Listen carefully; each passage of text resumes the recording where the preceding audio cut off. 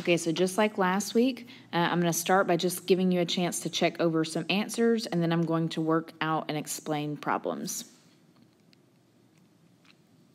All right, so here's 1 through 4, 5 through 8,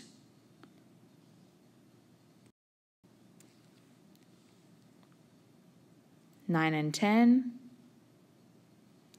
11 and 12, 14 and 15, 16, 17 and 18,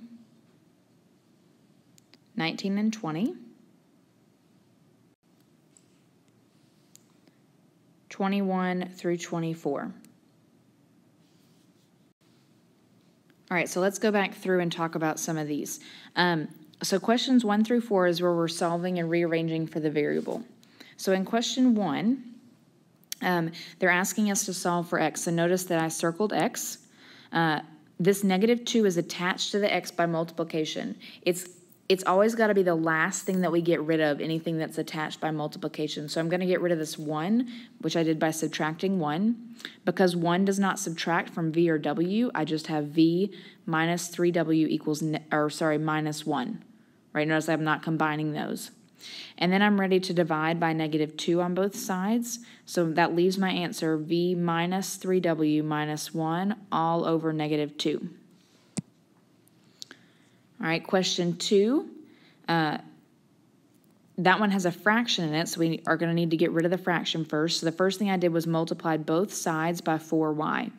On the right here, the 4y's canceled, and I was just left with 1 minus 2x. On the left, when I multiply by 4y, I get 4yz. So remember, everything bumped together just means multiplication. And then I'm trying to get x by itself, so I decided I needed to move that positive 1 by subtracting 1 to the other side. And then I needed to divide by -2, which is where I'm getting this final answer here. So I divided everything on this left side by -2. Question 3, just like question 2, we have to get rid of the fraction first, so I'm going to multiply everything by 5. Notice I multiplied every single thing, including each term on the right side, right? These are 2 different terms. So I got 20r plus 5d. And then on the left, remember the 5's canceled, so you're just left with 3a. And then this is 3 times a, so to get a by itself, I'm going to divide both sides by 3. Question 4, I'm trying to get a by itself. Remember, you may still want to be circling that to make it easier. The 2 and the a are connected with multiplication, so it's the last thing I'm allowed to deal with. So I'm going to get rid of this minus 1. I did that by adding 1 to both sides. So notice this right side became p minus 2n plus 1. Then I need to undo this multiplication, and I'm going to do that by dividing. So I divide both sides completely by 2. So I divide this whole side by 2, which is why I write it like all over 2. All right, questions 5 is where we're going to start with our inequalities. Remember, there are 2 rules for inequalities. If you divide or multiply by a negative number, it flips the sign, and your answer has to end on the left side. Okay, so the first thing I did was distribute my 5. Then I added 15 to both sides and got -20. Now, when I divide by a -30 here, remember I'm dividing by a negative number. The number on the bottom is negative. So because that is dividing, I had to flip my sign around. So that gives me n is less than 4. And because that's strictly less than, I ended up doing an open circle. And then less means I shade to the left. So open circles, remember, those happen when you have greater than or less than. All right, question 6. Again, I started by distributing. Anytime we have parentheses, that's where we have to start. I then combined like terms to get to 13r, and I did a few steps at once. So I combined like terms, and I also subtracted this 3 to the other side. Then I'm going to divide by 13, which gives me 7.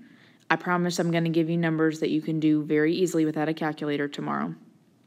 And now remember the rule, the r has to end on the left side. so I have to write this backwards, right? I have to rewrite this so that r isn't where it's supposed to be. So when I read that now, it should say r is greater than or equal to 7. The equal to is what tells me that I need to do a solid, or we haven't said solid, we said closed, a closed circle. And then it's greater, so that's how I knew to shade to the right. All right, question 7. Again, started with distributing. I combined like terms, so 4 plus 14 gave me 18. I subtracted the 18 to get 9, and then I added the 4x to get negative 3x. All of that's just simple algebra. Remember when you divide by a negative number, so here it's going to happen again. I'm dividing by a negative number, which means this symbol has to flip around. That's why it was less than and it became greater than. The greater than or equal to is what tells me to do the closed circle. So it's the equal to that tells me to do closed, and then the greater than tells me to shade to the right. Question 8. Again, start with distributive property. Just because I'm distributing a negative number isn't going to flip the sign around. It's only if you multiply both sides, like maybe you would with a fraction, all right? I noticed that I had negative 7p and positive 7p on the same side, which cancel each other out. So I just left with negative 42. Then I added 34 to both sides and got negative 8. And then I divided both sides by 2 to get negative 4. Now this is a positive number that I'm dividing by, so notice the symbol does not flip around, it stays the same direction. The reason I did have to turn everything around is because I needed p to end on the left side. So I read it backwards so that it would now say p is greater than negative 4. Because there's no equal sign, I have to do an open circle, and then greater means I shade to the right. Okay, we've got 2 more like that before we dive into word problems. So on question 9, the first thing I did, combined like terms. This is negative 8 and negative 1, which gives me negative 9m. I'm going to divide both sides by negative 9. Since I'm dividing by a negative number, I had to flip this symbol around. So that becomes less than. And then I need my variable to end on the left side. So I read it backwards so that it said m was greater than or equal to negative 1. Again, the equal to is what tells me to do the closed circle, and then greater than tells me to shade to the right. Question 10, I know I fixed this for fourth period. I don't think I fixed it for second period. I don't think I noticed it yet for you all. So this one was kind of weird because you had a fraction distributing to a fraction. So what I did was I fixed that for you. I will not give you a fraction distributing to a fraction. You might have one that has 3 over 2 on the outside, but I promise I will not put an extra fraction on the inside of the parentheses because we haven't spent a lot of time working on that. Okay, so if this then at the top is our original problem, the first thing I did was I multiplied everything by 8 because it's the greatest denominator. That means I'm going to multiply every single term by 8. Okay, so I got 16x. On this 3 over 8 times 8, the 8's canceled, so that's plus 3. For this term right here, that's the same as getting 24 over 2x. And then on this term, I got 72 over 4 plus 8x. Now, the way that I got from those fractions to these answers is just 24 divided by 2 is 12. And 72 divided by 4 is 18. Again, I'm not going to give you, I'm going to try my best not to give you something that's 72 divided by 4. It will be easy things like 24 divided by 2, things that you should know without a calculator. All right, so once you get rid of the fractions, now we're back into like some normal algebra. So I went ahead and combined like terms on this right-hand side to get 20x. And I'm doing 2 things at once, so just listen if you're getting confused. I subtracted 16x from both sides to give me 4x. And then I subtracted 18 from both sides to give me negative 15 on the left. Then I'm going to need to divide both sides by 4, which I did, and negative 15 doesn't divide by 4, so I just get negative 15 over 4. And then I need my variable to end on the left, so I had to read it backwards. So now it should say x is less than negative 15 over 4. If I ask you to graph that, honestly, I'm probably not going to give you a number line tomorrow. I'll just have you draw like a blank line and put negative 15 over 4 somewhere on that. That is very close to negative 4, though, because, right, negative 16 divided by 4 is negative 4. So less than means open circle because there's no equal to, and less means I need to go to the left when I'm shading. All right, let's dig into some word problems. So remember, when we talk about word problems, there are 2 different types. Either you can have multiple things that come together to make a total. So that would be like blank plus blank equals a total. Or we're going to have 2 things that we're generally are going to say are the same. So that would be like blank equals blank, right?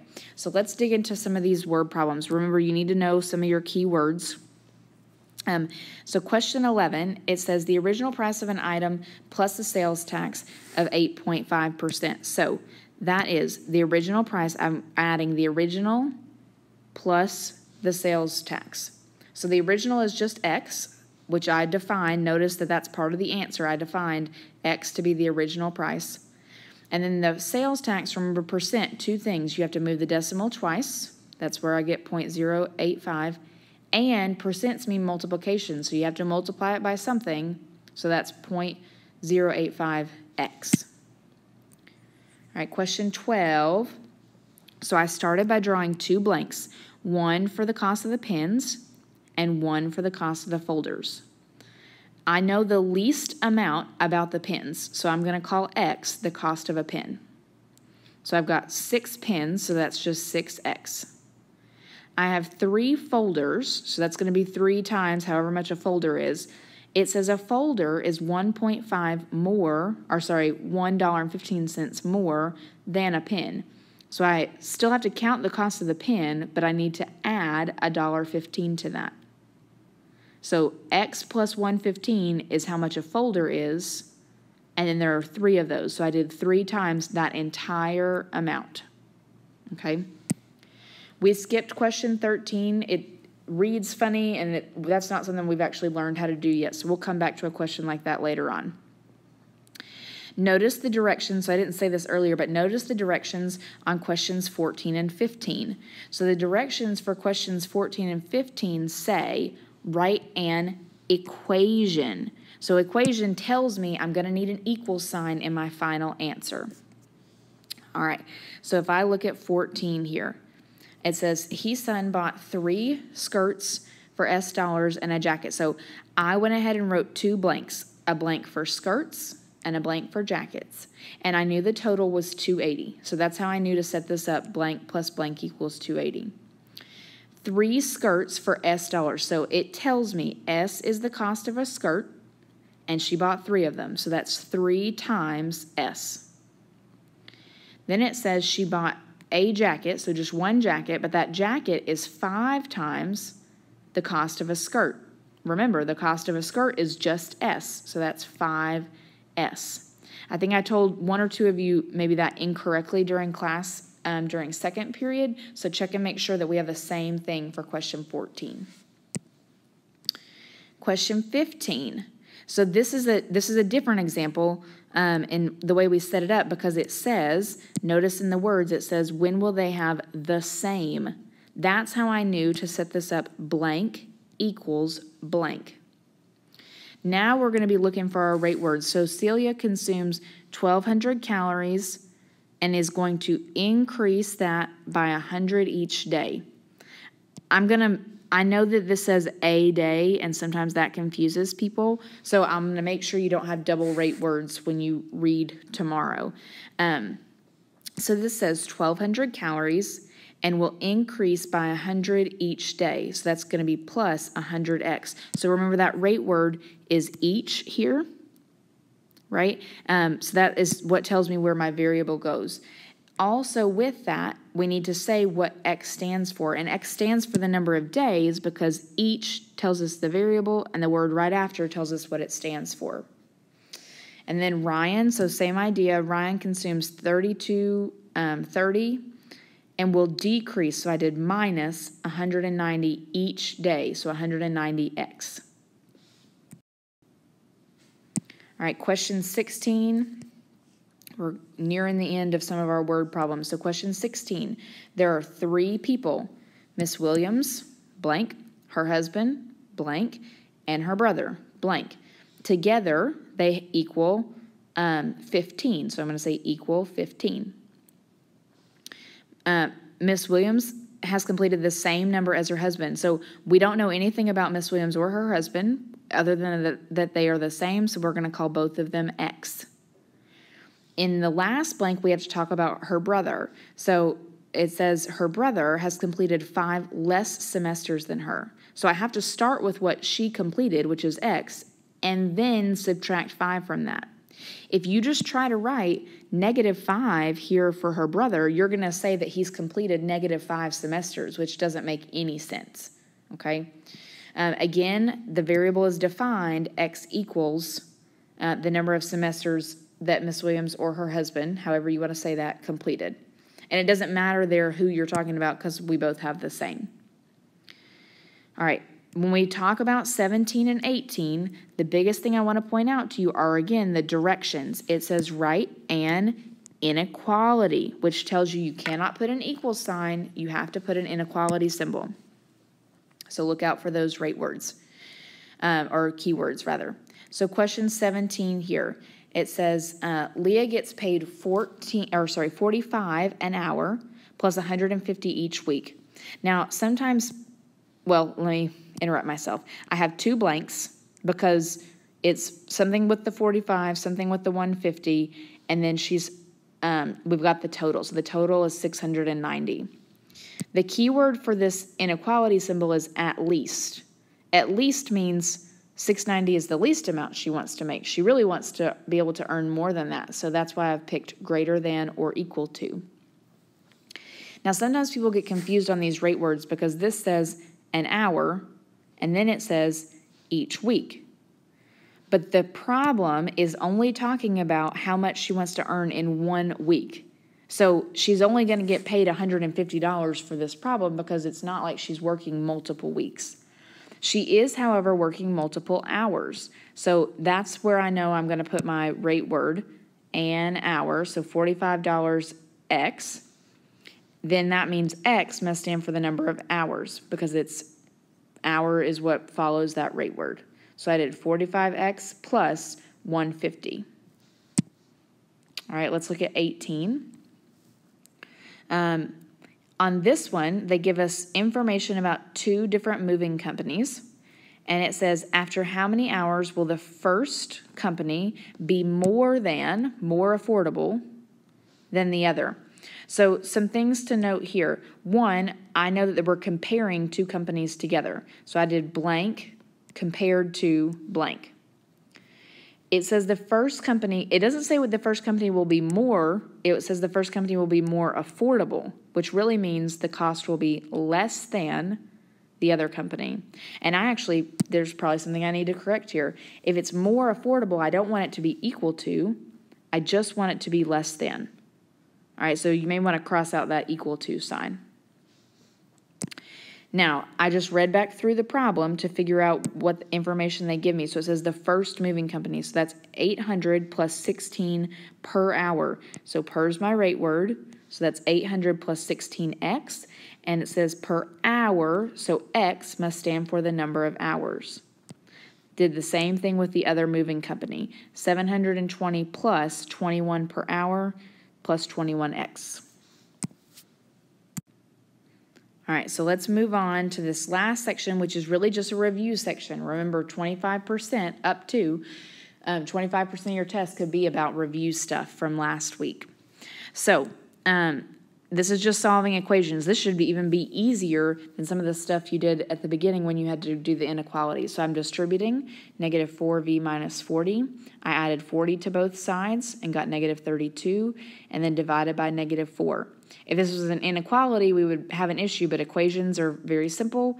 I'm just going to divide both by -4 and get +8. Question 20 is a fraction, and you all have been very good about knowing we need to get rid of fractions first. So the first thing I did was multiply both sides by 10. Remember, those 10s cancel, which leaves -9 plus n. And then I get -10 on the other side. And then all I've done here is added 9 to both sides to get n equals -1. All right, last page, 21. I distributed first the 4. And when I distributed 4, 8n minus 20, right? I noticed right away, so I'm doing two things. I noticed both sides have 8n, which are going to cancel each other out. And then -7 and -20 make -27. Since they're on the same side, I can add them.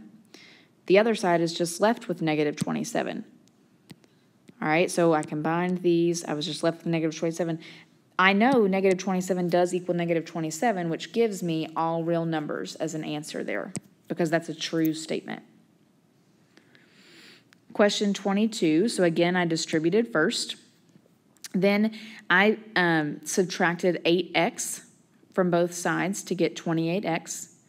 You can add 12 to both sides, or you may just notice that the 12s cancel each other out. Even if you had canceled the 12s in this first step, you still have an x left, which means it can't be no solution. So you're going to get down to a point where you have x or something x equals 0, and 0 divided by anything is 0. So that's why I'm getting x equals 0 in the very end. All right, 23 is a doozy. So the first thing I did, and I meant to fix this problem before I gave you these copies, was I fixed the problem for you. So what is written at the top now is actually what I wanted the original problem to be. What's up here in this box. So this one kind of gives you big numbers too, but remember you want to multiply by 8 first since it's the biggest number. So that's what I'm going to do here, is multiply every single thing by 8. All right, and then if I do that, I am actually cheating just a little bit because I do this a different way. So if you had done that, you may have had to use a calculator. That gives me 296 over 4, 248 over 8. Oh, and I didn't actually have to do that one, right? I shouldn't have done that because remember, the whole purpose for that one is that the 8s cancel each other out. So that one actually should just give you 31b equals 24 over 2b plus 72 over 2. So the benefit of picking the largest number is that then all of these divide. Again, this 296, you probably wouldn't have recognized that right away, but that is 74 plus 31b. 24 divided by 2 is 12, and 72 divided by 2 is 36. All right, so now we're kind of to some easier algebra. So I'm going to subtract 12 from both sides. That's how I got 19b. Then I subtracted 74 from both sides. That's how I got -38. And then I divided both sides by by 19, and I got b equals -2, because negative divided by a positive is a negative. Whew, last problem. All right. First thing, got to distribute. Then I noticed, so I did a few things here. I noticed that -6x and +6x cancel each other out. I can combine or add -15 and 12 because they're on the same side, and I got -5. Now that leaves me, or left me, with 0 equals -5, which is not a true statement. So 24 is going to give me no solution. Please, please, please come to tutoring if you need help. I have a feeling that we're going to spend the most time in tutoring going over word problems, just so you feel really, really good about those before you take your test tomorrow.